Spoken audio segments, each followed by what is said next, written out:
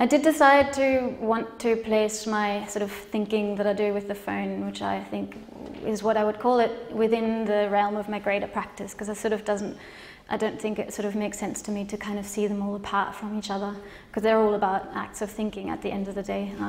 So I'm just going to go through a few kind of works that I work very long form in my sort of other practice. It's a film-based practice, it's analog, and it engages with issues over a long period of time. So sometimes greater issues, sometimes smaller issues. So I'll show you a few of those, and then I'll sort of waltz into the more phone-related works.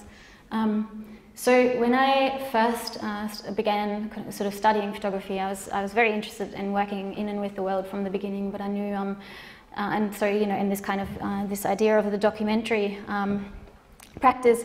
But I mean, I was thinking a lot about, like, okay, what does that mean? So how can I enable myself to be able to tell someone else's stories and do that and sort of do it justice, I suppose. And what does that mean? And what does this idea of the ethics of representation and who's doing the looking, what does that mean? So I knew I sort of, to me to be able to sort of walk into a practice that had that at its bottom, it only made sense by starting around myself and starting on my own narrative, I suppose, and documenting my family and my own sociality.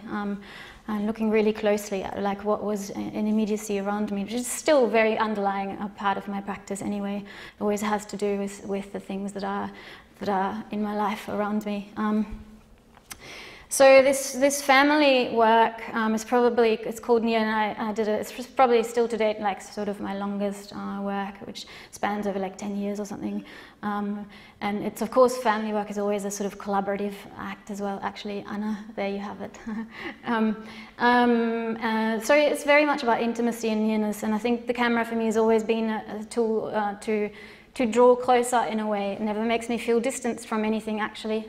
It makes me feel the opposite. I think it's almost an act of love, even though it sounds a little bit tacky, but I feel it like that. So this family work is about the structures and the changes in relationship and love and patterns and distance and aging as we're spread all across the globe. But it's very much about sort of patterns of and rituals of the everyday as well, and sort of like the repetitions of the everyday. And I mean, this was in like, I began this work in 2004 when I was studying. And I think because we're all spread out across the globe, which of course is a huge part of this work and still is, I was always trying to, and so, I was photographing in Australia and in South Africa and in Germany and in New Zealand and I don't know, like, and, of course, which also go through different seasonal states, opposite to each other. So I was trying to sort of see how through creating visual dialogues, I could find patterns within the family that would sort of connect it across the continents through sort of gestures or routines that were shared somehow, simultaneously somehow. And in a way, it is definitely an attempt to explode geography in a sense. Anna, you said this really beautifully yesterday as well. You spoke of like imagined geographies, which really resonates with me. So it's a kind of personal unmapping of the world in a sense that divided us, my family and I, and it creates a space that sits outside of the borders that are between us. So another work that I was making over some years, also something again extremely personal and close to me, is Chris, who was part of my family in 2010 at the age of 29, lost his fight with depression. And I knew that as sort of, in the family, and there's a lot of silence around the suicide, right? And it's a taboo thing to talk about, which I don't agree with, because I think we ought to share our wounds much more. But so I knew also I didn't want that silence, and I didn't want him to be a statistic, but also like within the family, because we were speaking a lot about this and about his exit. I knew that I was the one that was sort of equipped with the language of, or like the toolkit of communications. I sort of had to make a work with this, which is really about connection between loss and ritual and memory. I suppose it has 3 interchangeable chapters visually. Another work that also lasted for a long time, went on for a long time, it grew out of me, and it follows on from the family narrative still. It is still about the family, but I'm no longer really interested in showing the family as it is or describing what we look like or whatever, but I'm rather really interested in this idea of, sorry if it's a bit dark on the screen, this idea of the space between us, you know, the space that sort of keeps us apart from each other. So the world really, and this distance, and what does that feel like, and to sort of also in my head try and sort of fill that distance with stuff, animals, you know, and all kinds of things. And I was interested in distance as a place actually, because I think it's very real, and we all know what it feels like. It's almost our new locality globally, isn't it? We all know what it feels like. But it's also, in a way, it also proposes something that is almost imagined, because it assumes a less bodied reality, I suppose. It's not like the chair in the room. So I'm interested in, like, always interested in photography, in this idea of what kind of counter language can it offer? Can it offer a counter language? And, you know, and to create these sort of emotional truths, you know, or a sort of the truth of a lived experience, I suppose.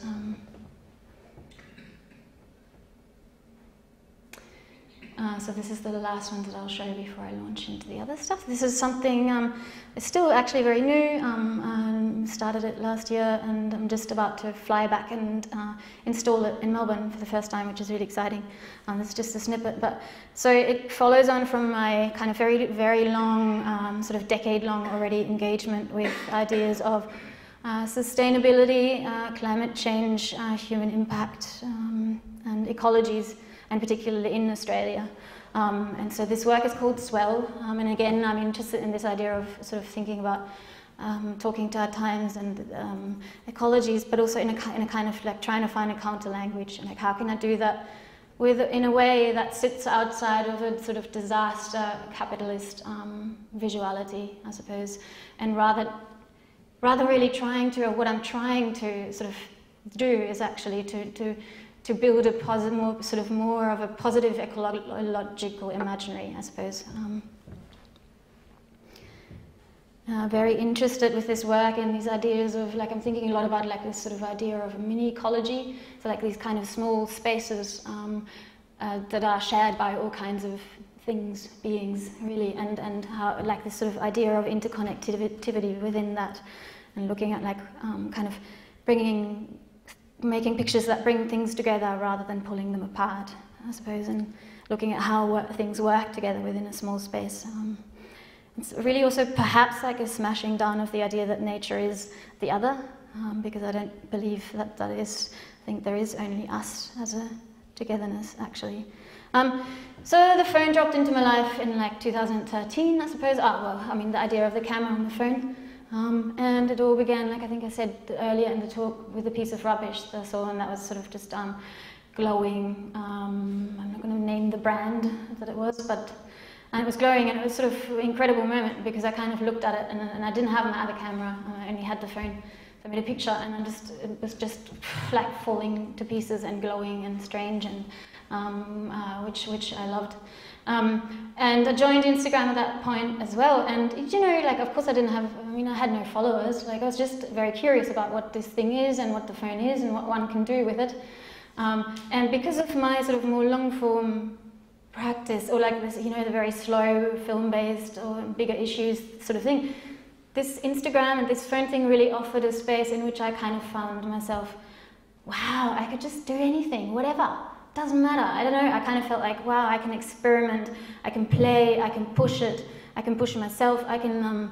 I loved that it was so small and immediate, and that it fed into my obsession with the vernacular, the quotidian, also the gutter, which I do believe tells an awful truth about us always. Actually, I loved its limitation from the start very much, because I almost feel like within that limitation, and it's getting better, of course, but it's still limited. But particularly in the beginning.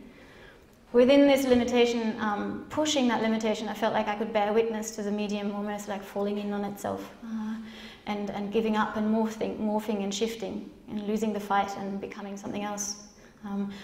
Instagram was particularly attractive to me from the start, about this idea that there was no longer a middleman, right? Which is a tremendous it's very amazing actually. In fact, that you could make something and then, you know, you could feed it straight to the horse's mouth if the horse was around, in that sense, I suppose. So I was kind of found myself using the phone, and it just like really, it's very much about the act of it somehow, the active, the action. It was almost, I feel it more like it was not so much that the picture, it wasn't really about the picture having to look a certain way or be something, or like it wasn't really, or even certainly not end up anywhere. It was more about really the act itself, because it felt like it was a sort of a being in or a belonging to, like a place, an era, a time, a moment, a street, etc. And so I would perform these strange things. I would call them restless acts somehow, and I would have hashtags that denoted actions, because they asked me to sort of do something with the world around me as well, like rubbish on my way to work, for which I would collect rubbish and photograph it, or depends on how you look at it, which, and so there's these kind of strange things, these actions that I performed, I suppose, and did to make these pictures. And in a way, what I loved about it too was that I felt that there was no longer a kind of hierarchy of subject matter as I was starting this, because I felt like it was democratizing the way that I was looking at the world around myself, and everything sort of mattered. I do really weird things, you know, like, I mean, this is probably a little bit embarrassing, but that's fine. But I would just do stuff like, this is years ago when I was first playing with this, but I would just sort of like pretend to pick things up from the street. You know, it's a folly, I suppose, in a sense. It's almost like the street and I playing, like I'm picking up a piece of pleasure and taking it home. And I love that sort of the phone sort of said to me, that reminded me of this idea that, yeah, of course, art is a space that urges us to be serious, and we need to be, but at the same time it dares or allows us to be tremendously foolish and childlike. And it's almost like we can let go of our inhibitions.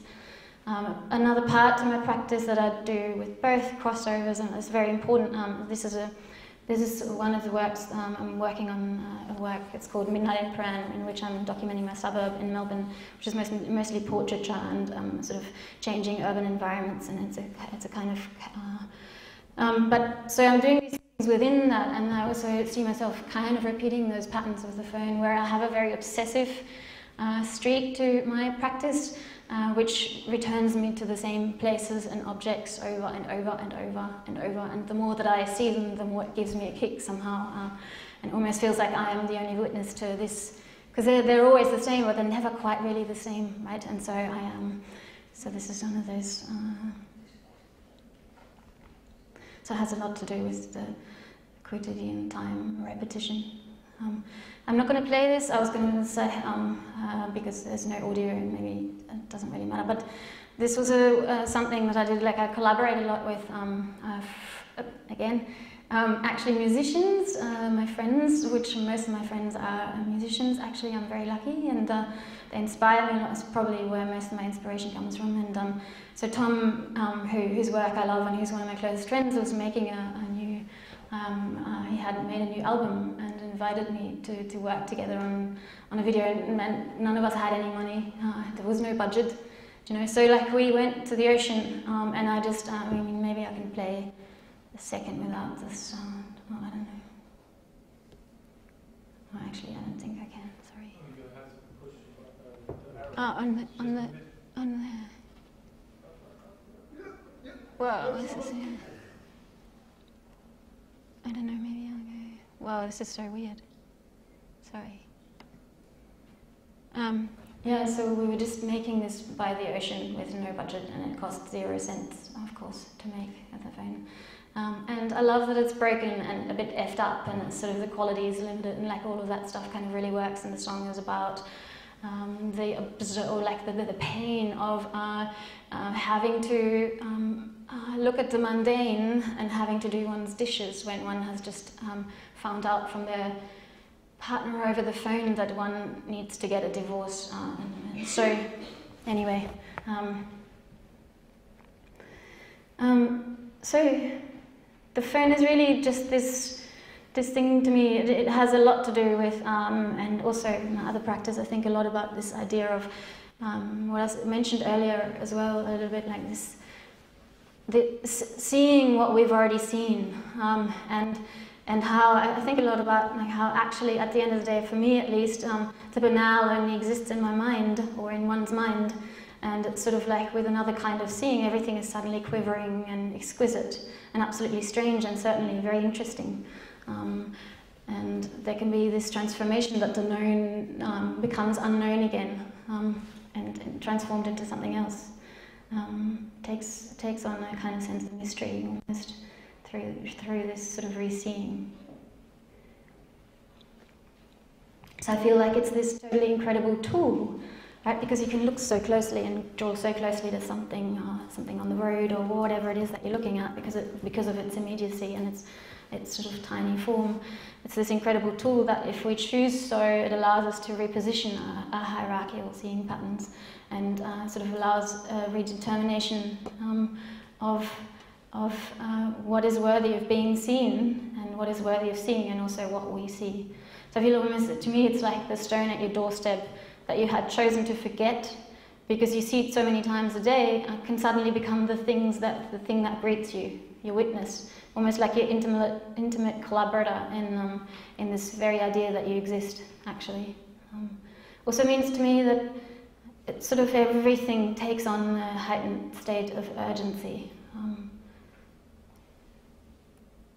and nothing remains what you thought it was if you decide to look at it again properly.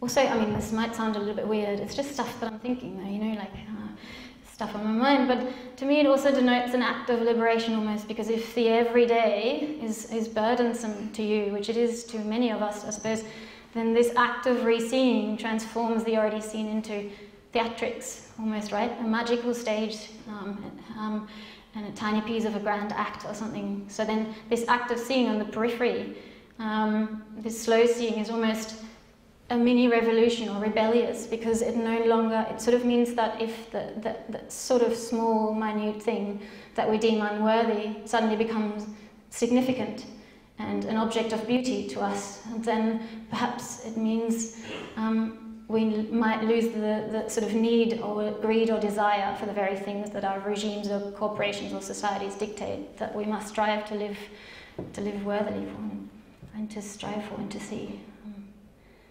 Because in a way, when I think about it, I feel like we're constantly being dictated, you know, what it is that we must desire or see or look at, I suppose.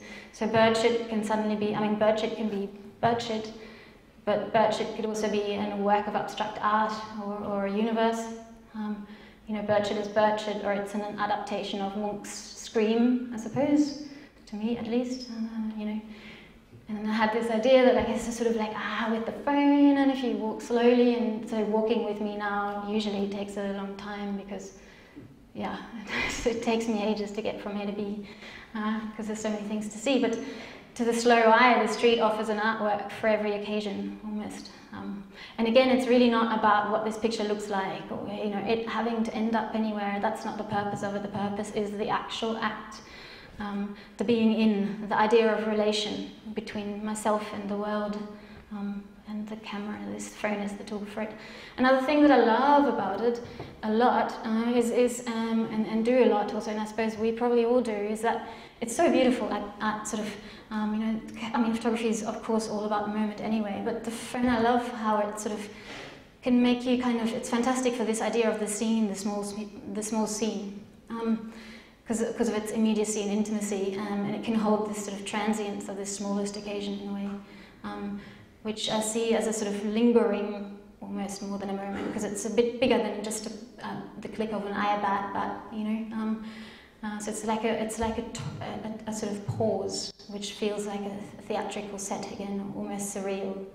And what I find amazing when I think about the phone, it's actually insane to wrap one's head around this, but it's, of course it has, because the phone offers, or what it is, or what it has come to be, is that it's a globality, right?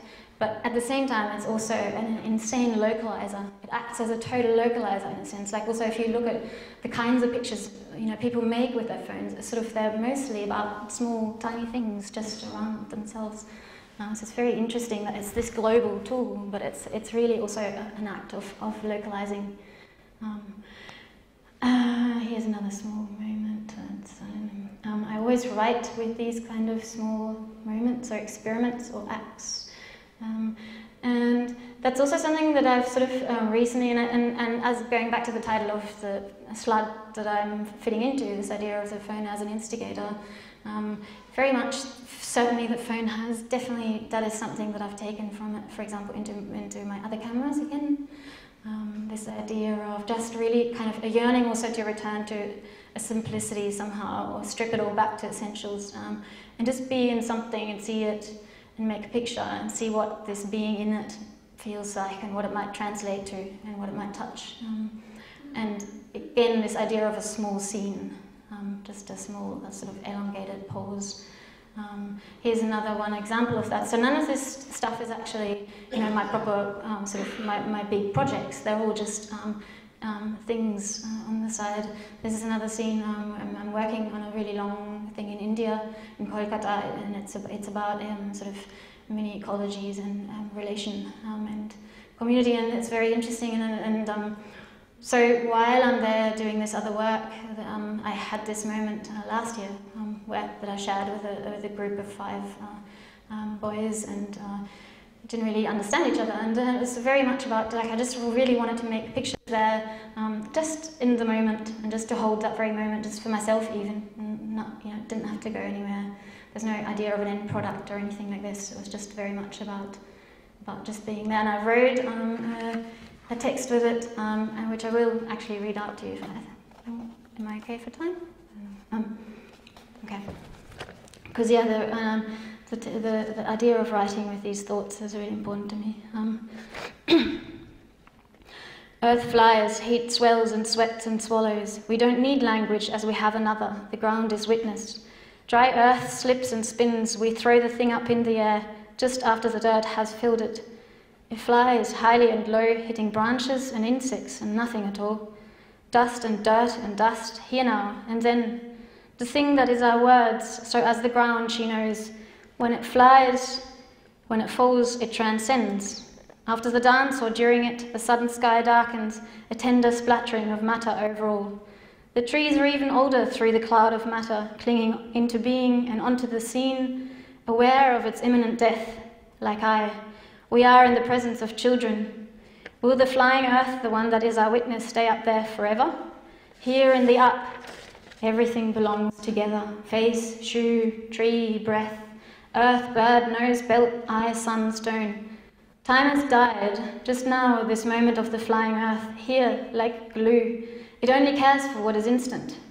Our feet are running and hurling and twirling, twisted, not sleepy but whole, deeply and dense and deranged, that these feet fly over and under the earth, the imminent earth, suddenly no longer in disguise. This is what it was always meant for. This right now, our feet and the heat and our hearts of sweaty dust. All other things are gone. The lake has disappeared. Our limbs are stomping, throwing, curving, swerving. I hear a bell somewhere, but time has truly left us. Some shoe flies, the sun swallows earth, ears and hands and stones and other things. A laughter crashes into birds. Birds swallow the sun. The raging shoe, our words are the thing that flies and falls and flies again. The dust, the heat, the earth, the other thing. We climb and cling and crinkle. Our arms fly with the earth. Around us are 1,000 other animals. The animals see us and see, and time has truly left us. And I think this is pretty much almost the last slide. This is David and Anna when we spoke last night about how the phone is serious, but we all sort of use it as a kind of thing on the side almost, or something like this. I mean, we take it very seriously, we're all really interested, but it's also at the same time this other thing on the side somehow, while one is on their way to the real thing or something, which is kind of strange, right? But I find that really interesting. So it sort of means that it is actually an object of the interim somehow, or on the periphery, I don't know, a peripheral tool, I'm not sure. But this is another one of those kind of small experiments, this sort of just moments, the thing that I'm doing in between while I'm on my way to something else, and it's just about the act of walking and seeing and experimenting with this idea of like, how can I make pictures that feel like walking, feel like walk, what are the things that saw me, what am I seeing? I'm thinking, of course, one of my great heroes, Rebecca Solnit, which probably, hopefully, a lot of you know, amazing thinker and writer. And she writes so elegantly and amazingly on this idea of walking, I mean, amongst many other ideas, of course. And she sort of argues how like this act of walking is how we measure ourselves against Earth, which I love a lot. And I think to me the act of walking is also, and I do it with all my practice, but it's almost like, and again going back to the obsession with the gut tattoo, but it is a kind of walk. It's a sort of meeting place. When you think about the road, it is a sort of meeting place. It's almost like a little bit community engaged. I mean, all these things. I mean, you know, the other animals and I seeing each other. And I remember, like, I suppose when I was kind of growing up and at school, one of the books that stayed with me the most and was really influential to me back then, I read over and over and over and over, was by C.S. Notenboom. It's called Das Paradies ist nebenan, the Paradise Next Door, maybe, or something like this. I don't know, I haven't read that English. But it's brilliant because it's a sort of a semi-fictional work in praise of the road or the act of walking, I suppose, and it's written in, it's not very thick, but it has like 1,000 different languages in it too, which I found really rebellious back then and which I loved because it was kind of strange, chaotic. It sort of proposed this other world even just through the way that it was, you know, sort of using language, and it was combusting and exploding space of chaos and dazzle and mess, and perhaps sort of being truly human in that sense. And that is it, I think. Right.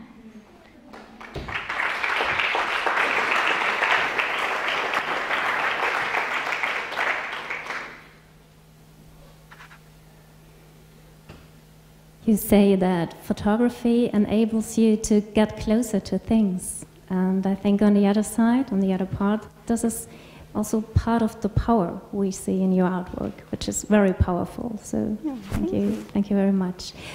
I would like to talk about the context of sharing also in your work. Sharing. Yeah. You coming back to smart photography, and you have an Instagram account with more than 58,000 followers, which is really an extremely huge number.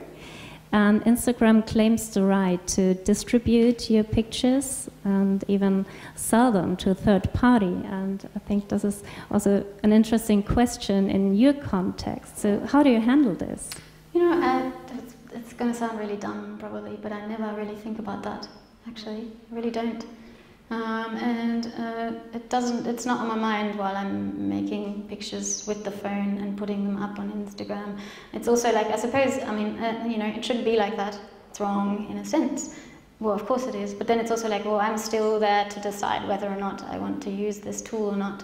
And I do want to use it because it actually denotes an offering for me personally. I find it a real space of offering. I find it exciting. I think I feel like we're in a really exciting point with the visual, actually. I don't see any of this as like a sort of threat, or I just find it an offering because it means that things are happening and new things can emerge, and it's very exciting, I think. Yeah, so I don't really, I don't know. I suppose, what can I do, really, right? It's a new form of communication, also.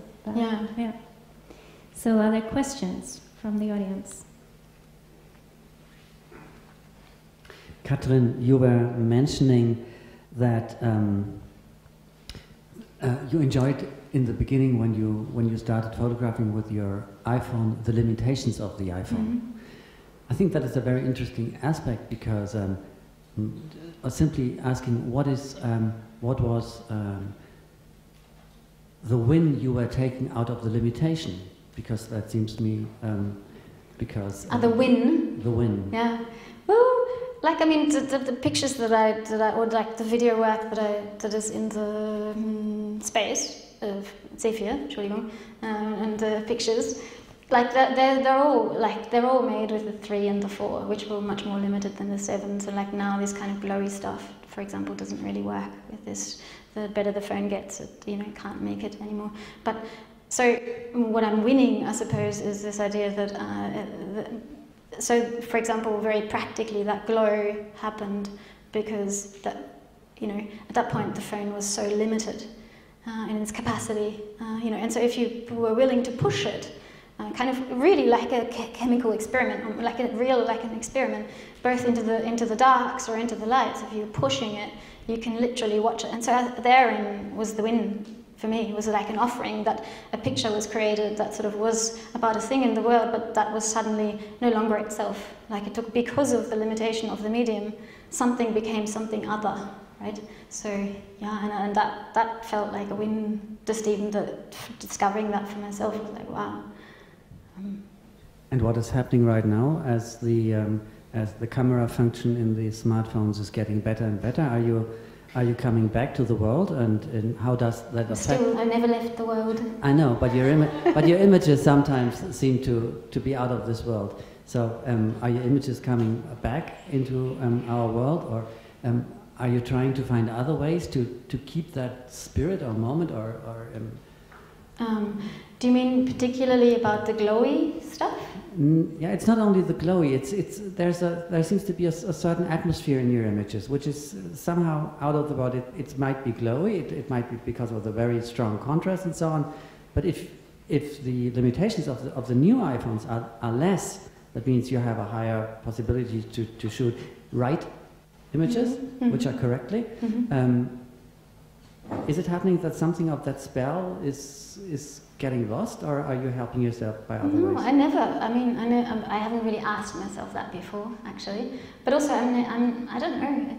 To be honest, it's not really something I think about whether or not I keep a spell, or I just commit to whatever it is that I'm sort of making and creating. And then, of course, I also, for one, like believe that for me the narrative also always takes precedence of this idea of the idea of the idea, right? So like then I kind of go, okay, what is it that I'm trying to say, and how do I, what is it that I'm trying to sort of give an audience or whatever, and then therefore what medium must I use to best do that?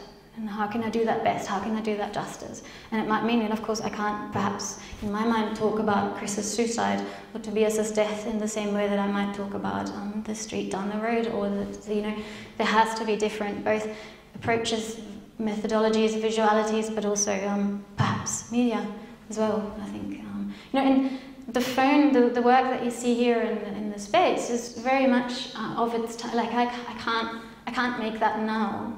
And I'm not interested anyway, because that is what it is, and I think it has, and I still stand totally behind it. But I can't make that now because the phone has got better, and it doesn't interest. I'm not interested to sit and go and make things glowy in Photoshop. It has to work in the camera, and the camera has to kind of combust and create that thing. So it's very much an object. Sort of a work of that particular time with those particular phones as well. I mean, I tried to make those things I tried on my memory, because I did think that, it'd be awesome if I had this on film, right? And I tried the Mamiya, and I tried all kinds of other cameras, the Hasselblad, and I mean, none of it was working, because they're too good. This doesn't work. So it is very much embedded to that particular medium, that particular version of it also. And so in that sense, I always move. No, I don't think about, am I keeping the spell? Or no. I just think about what is it that I'm trying to do. How can I do that somehow? This is a good link to a general question. So if smartphone photography initiates a new visual language, so this is past, and we will see what will come next. So it's now my pleasure. So if there are any more questions? Yeah.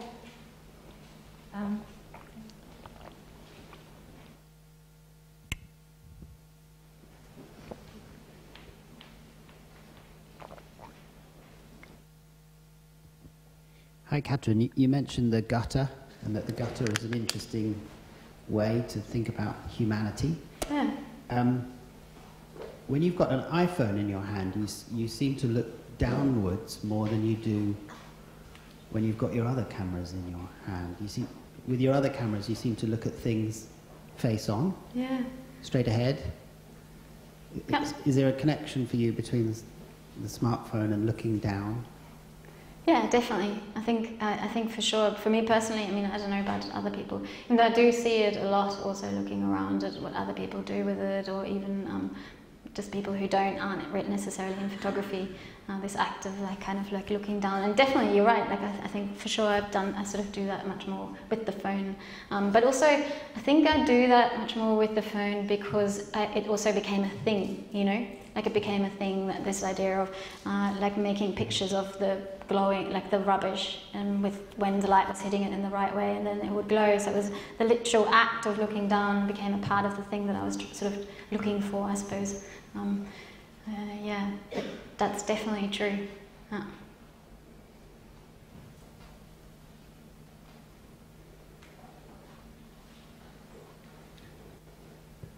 Thank you so much. I wanted to say that your photographs, I'm a big fan of Rebecca's as well. A Field Guide to Getting Lost is my Bible. Yeah. And I think your images are a perfect illustration to that story. And sort of the map is not the territory, but in your case, it's all this sort of imagined maps, really curious territories that shape. In Mannheim is there. Thank you. That was not the question, but... Thank you. Thanks.